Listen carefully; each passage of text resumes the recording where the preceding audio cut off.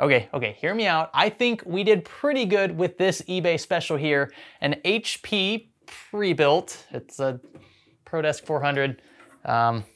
You certainly wouldn't want to game with this as is, but I only spent 50 bucks on it. Now, I believe this tower was mislabeled on eBay. This is the exact same seller we purchased 2 previous systems from that were also mislabeled as 4 parts or defective, not working, simply because they didn't have a Windows partition or a storage drive for that matter attached to the motherboards in question. And this screen here reveals that. Of course, there's nothing for this system to boot into because there's no storage drive attached. So it's not really defective or for parts. It's working, it just needs a drive. And that's a very quick fix, if you even want to call it a fix. We were upfront with the seller about this mistake, this mislabeling. We told them we would send these systems back to them free of charge since they were quote unquote mislabeled, misdiagnosed, but they were super cool. They just said, hey, that's our loss, your gain. So that's really cool. But I think we're gonna be able to turn this into something actually pretty sweet for the price. I'm aiming for around a $200 all-in budget. We're starting out with 50 bucks here on this thing, and I think we lucked out. Depending on how much RAM is in here, I'm not sure because the, of course, description was vague as usual.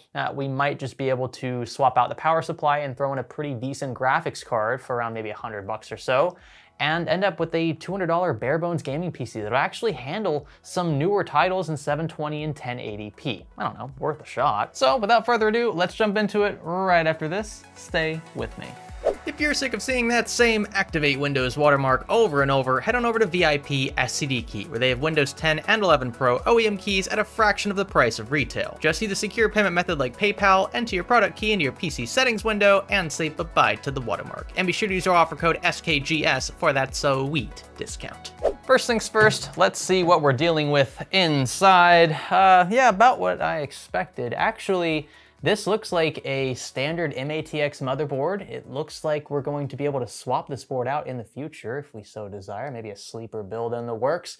It has two of its 4 DIMM slots completely removed from the board. I expect that's like a cost-saving measure. And, well, it's green PCB, cheap CPU cooler. I mean, it's what I'd expect in a pre-built of this caliber. Looks like this is a, hold on a second, let's flip things upside down. There we go, a 300 watt power supply. And thankfully it looks like we're using standard connectors. We have a 24 pin here off to the left and a standard 4 pin for CPU power. And check this out, we get a writable disk drive, something you don't see too much of anymore. Now something I'm heavily banking on is this sticker right here. I suspect there's a Core i5 in here, but I'm not entirely sure what generation i5 it is. This sticker suggests that it's at least a Skylake i5, which would be a pretty big win, maybe an i5 6400 or 6400T. That would be pretty sweet. I'm hoping it's not a Haswell i5, and I'm definitely hoping it's not an i3, because, well, that sticker would be one big tease. First things first, I do want to clean it up just a bit. Ooh, this is some dark dust.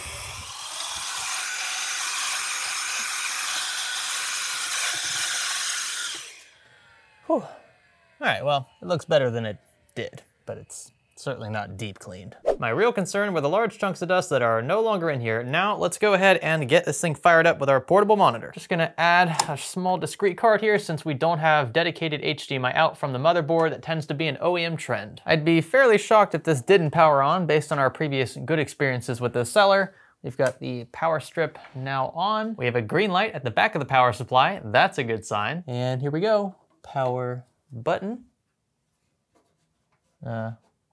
Hello? There we go.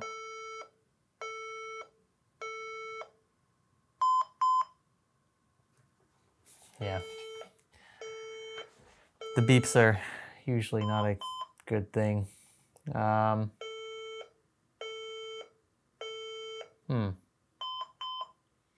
red beeps, 2 white beeps. Think we're gonna have to look this one up in the manual because we're not seeing what the previous owner was seeing. At first I thought this had something to do with the discrete card we added. However, it looks like it has something to do with memory. We either need to reseat memory or swap DIMMs. Maybe there's a dead DIMM or a dead memory channel. Maybe we knocked something loose while we were cleaning? I doubt it, but man, these are pretty stiff. We're gonna check these out anyway. Looks like we get 8 gigs of DDR4 in this rig, which is pretty solid for a $50 system all in, although it is a bit odd that these are 2 separate sticks. So one HP 4 gig stick, and it looks like another 4 gigs was added. This is a crucial DIMM here. Maybe one of these is bad. A few moments later. Aha, would you look at that? So we do get a post with the HP DIMM. Now we're gonna swap in the crucial DIMM here and see if we can't get the same result. Maybe it doesn't like 2 different DIMMs at 2 different frequencies. Well, I think they're both 2133 megahertz though. Ooh, actually this crucial DIMM here is slower, so these just might not like playing ball with each other. These OEMs can be very finicky as well. I bet we get a post with just this DIMM as well inserted. And would you look at that? No problems at all. I've actually tried at this point both DIMMs in both slots separately. So we don't have a DIMM specific issue, we don't have a slot issue or a memory channel issue. I just don't think these like playing ball together. I'm gonna give it one more shot, swapping the 2 DIMMs around from the original slots they were in, because it is possible that the system is trying to default the frequency of the first DIMM, which happens to be faster than the second DIMM, because of the slot order. And sometimes the BIOSes can do that and it will create instability because the slower DIMM sometimes can't keep up at the higher frequency. That's why they're bin the way they are and labeled the way they are and sold the way they are. So let's swap things around. We'll give it one more shot. Worst case, not a big deal. I've got some very cheap DDR4 to throw in here. It's not gonna alter our budget by any major amount of money. 12 seconds later. Phew, well, it works now. I actually had to go back and check the footage to see which DIMM was in which slot originally. Turns out we have things exactly the way they were before. I just didn't realize it. So it was likely just a seating issue, simply removing the DIMMs and reseating them.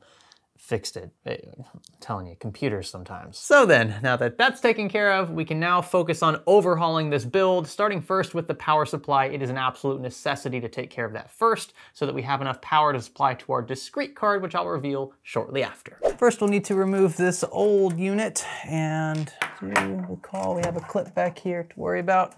We're gonna push back on that. I should pop this out. I think I've got, ooh, yeah, there's a lovely dust bunny there waiting for us. This 550 watt EVGA BP power supply should do the trick. And while it is a tad shorter than the original unit, we shouldn't need to rely on the clip at all because more of the weight's gonna be situated near the back. She went in nice and easy. We've got it tightened down now, and things have been rewired. Now I already see a few compromises we'll have to make if we wanna fit a larger card in here. This USB header, for one, is in a very crappy spot. This board is flipped upside down, so the shroud of the graphics card is gonna extend upward, which means it's gonna hit this because our card's a little bigger. So we're gonna have to disconnect this if we wanna make it work. That's unfortunate, but not the end of the world. Same goes possibly for some of these SATA connections. I think these are actually high enough, they shouldn't be in the way. Speaking of graphics card time, this is an RX 5600 XT, and I stand by this. This is one of the best value graphics cards you can currently buy anywhere, new or used. I think for the performance that you're getting and the money you're spending, it just doesn't make any sense to buy anything else if you're content with 1080p or lower gaming. The 5600 XT is still a very capable card. You'll see that in the benchmarks we show a bit later. This isn't an extremely bulky card. It's not super power hungry or anything. And this particular SKU from ASUS, I think, looks pretty darn good. I really can't believe cards like this are selling for $100 or less today. It will, however, be a slightly awkward fit since we gotta kind of wiggle it in around this front frame here. Yeah, you know, I haven't entirely thought this through, if you can't already tell. See, the problem is this piece is riveted in multiple locations, and it looks like it is a structural part of the case as well. A lot of boring math later. I was about to switch cards entirely because I didn't think it would work. We actually managed to get it all in here. I just had to, finesse some things. I had to remove the front panel assembly here to make a bit more room. The issue really was that there were just cables in the way where I had to kind of finesse the card. I had to get it past where it needed to go first and then rotate it, because you can see the clearance between the edge of this card and this frame is, I mean, we're talking maybe a centimeter or so.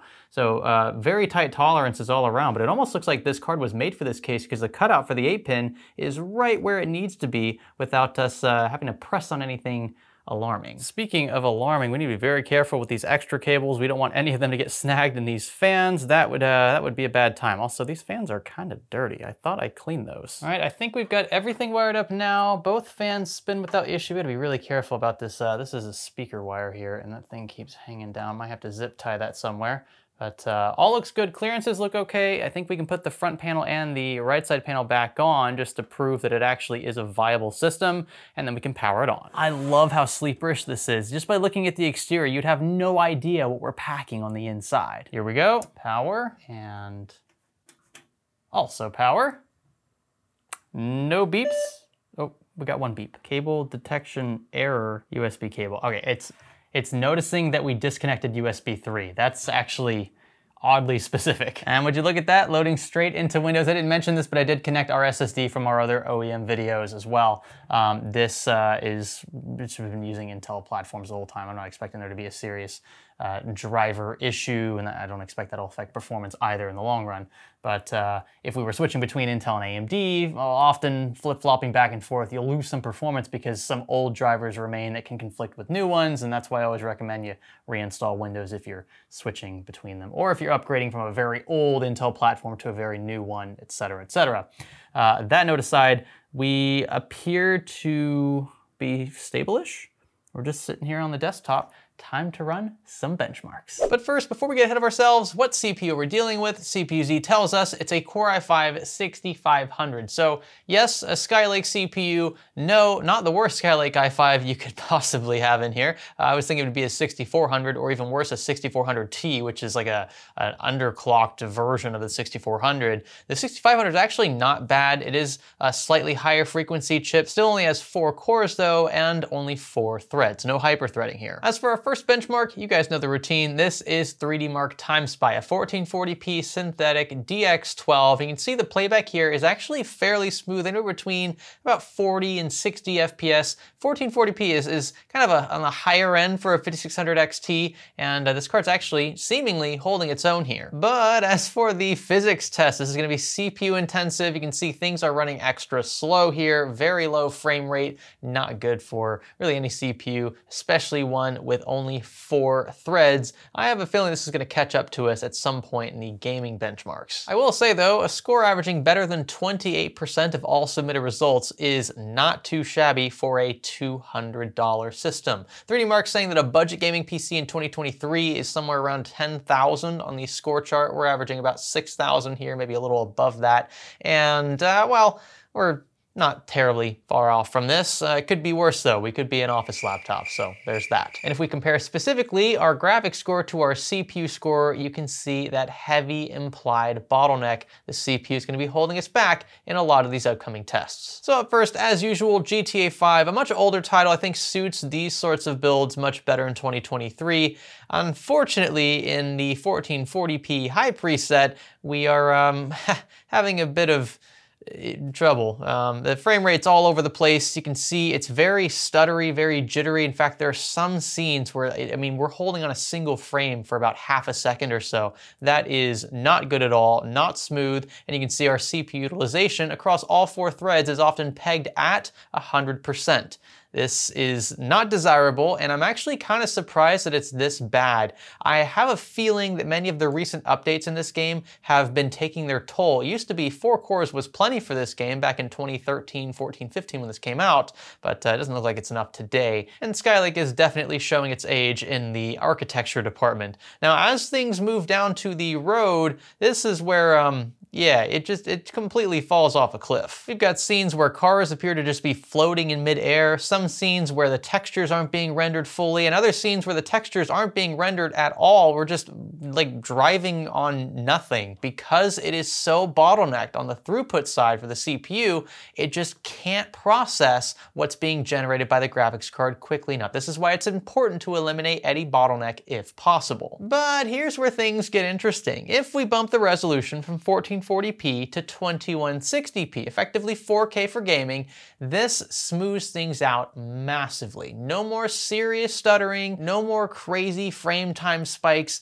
It actually smooths out a lot, and not at a huge cost to frame rate. We're still around 80, 90, 100 FPS or so on average in the flyby scene, which is pretty darn impressive. Now, we're still heavily CPU bottlenecked, but the CPU is able to keep up a bit more as the frame rate drops since it doesn't have to make as many calls. Although I will add that totally goes out the window at the Street View. Again, for whatever reason, this game just does not like playing well with this 6500. Moving on then to F1 23, just another title I wanted to throw into the mix here. This game actually actually fares quite well in 1440p high preset. We do have a bit of anti-aliasing and stuff mixed in as well, averaging somewhere around 70 to 75 FPS. Our CPU, though, you'll notice, is not being fully bottlenecked. There is still a bit of a graphics bottleneck. I think it's because we still have the high preset running and a bit of anti-aliasing, but overall this is a much nicer, smoother experience because we don't have a serious bottleneck in either CPU or GPU category. And just for the lulz, I also decided to bump this game to 4K. I was curious, $200 system, 4K should be the last thing on your mind, but actually not bad here. It is only about 30 to 40 FPS on average, but we don't see, again, any lag time spikes or anything. You notice our CPU utilization actually drops overall, and that's a direct result, I think, of the frame rate dropping as well. So the CPU isn't working as hard to keep up with the frames being rendered by the graphics card. Totally normal. The 5600 XT, though, isn't totally like breaking its back over this resolution. So if you're happy with 30 FPS in a racing game, and a lot of older console racing games around 30 FPS, then I suppose you could game in 4K with this. Not recommended, but just wanted to throw this out there. Now, to be clear, because I know some of you are wondering, how on earth is F123 playing as smoothly as it is when considering the price of this thing? And GTA 5, a much older title, significantly less intensive if you really want it to be, giving us these strange artifacting texture gaps and things that we haven't really seen in other quad-core chips that are not hyper-threaded, that are even older than the i5-6500. And I think those concerns are warranted. It's almost like the CPU is not getting enough voltage, or maybe the motherboard's base clock is screwed up. I did check in the BIOS, there's really not much we can do there. It's a very limited UI. Of course, we have a locked chipset and a locked CPU SKU, so we can't do anything there, but there was nothing else that I could toggle that could really change the amount of power being fed to the CPU. So I concluded that GTA 5 had to have been an anomaly. I went back and I tested a few other titles, Battlefront 2, Dirt 5, no issues there in 1080p or even 1440p, able to keep at least 60 FPS in those with around medium to high settings. So GTA 5, for whatever reason, it's just that strange outlier.